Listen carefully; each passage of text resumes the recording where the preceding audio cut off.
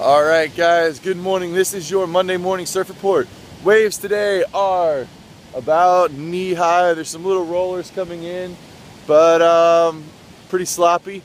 Low tide is around 115, 130 today, so you may get better later on in the day, but stay tuned because there's a swell on tap for this week, a little bump coming through around 3 to 4 feet, so hopefully that is something worth coming out for.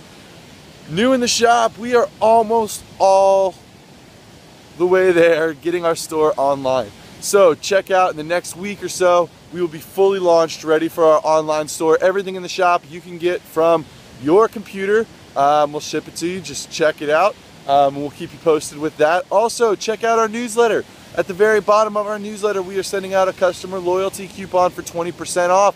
So check those out. Read through the newsletter at the bottom. Make sure you check out that coupon. Come in and use it. We got a bunch of cool stuff in the shop right now.